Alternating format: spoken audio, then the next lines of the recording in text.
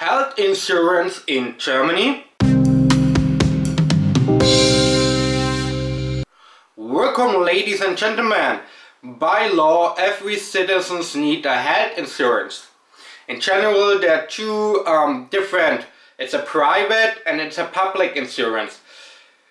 The private one is for very wealthy people that earn a lot of money, or it's for self-employees and entrepreneurs and stuff like that that work on their own.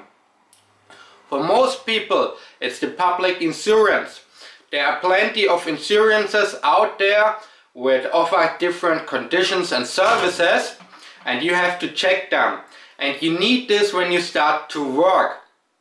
And then you mostly get your work contract first, and then when you have your work contract, you're looking for an health insurance and send them the details, and then mostly they will accept you, and this is all what you need so far. Then the money of the insurance depends on your income and get taken away with your salary, with the taxes and stuff like that, and then you have your health insurance.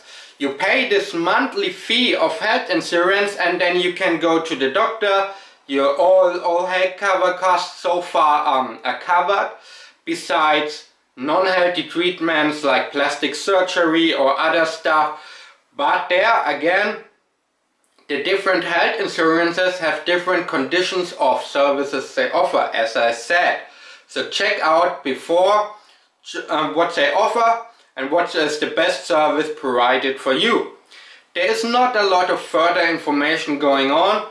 You need this health insurance when you come for study here and when you come for work. As a tourist, you obviously don't need it, and when you come as an illegal immigrant, you don't pay taxes and health insurance at all.